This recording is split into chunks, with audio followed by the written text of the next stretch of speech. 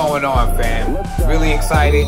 First 2 months of We Align have been fantastic, exciting, all the great things. Mama Moody, LaDonna, I thank Diane Billings-Burford and all the guests who came through for the Cypher.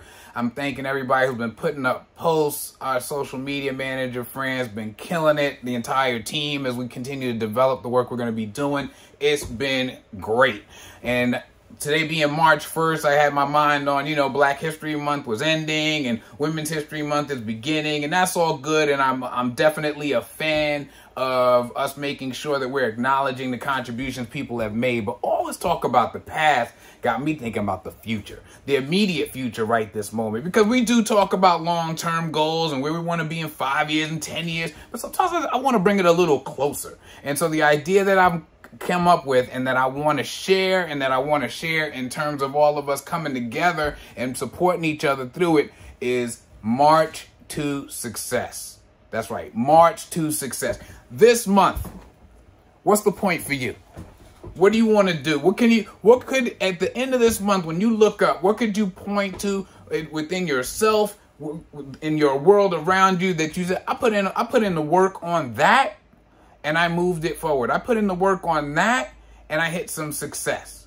And so for me, I need to get back to my exercise. I've been working real hard. I've been hustling to get this platform up and running and do some other things for the business and move some things forward. But I have not been taking care of my body like I was doing last year and getting those long runs in and hitting the heavy bag for rounds and rounds and all of that. So this month, I'm making my commitment and I'm making it publicly. It's time to get that back on track. But what is it for you? It might be something at work. It might be something at home. It might be taking 30 seconds or a minute a day to meditate. You don't have to go find a mountaintop somewhere and move to, some other nation to be able to find that stillness. You could find that stillness right where you are. Whatever it is for you. Why don't you comment below? Let's all work together. Somebody said something to me today that really inspired me. And they said, rare things happen every day. And it really got me to thinking about the fact that so often in our lives, we feel like, oh, well, what are the chances of this working? And what are the chances of that working? Or this is going to get, and that's going to, you know what? Rare things happen every day. People overcome odds every day. You might have a pathologist like Nadine Kelly who can't figure out what she's going to do next. And you look up some years later and there she is. NPK Health Integration, bringing us Whole Wellness Wednesdays and knocking it out the park.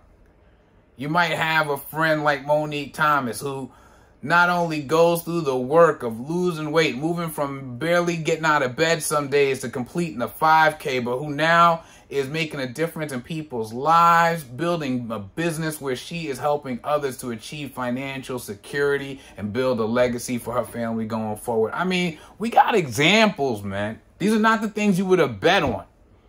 But by people applying the Align methodology, by digging in, by being the best of themselves, by aligning who they are, and where they want to go.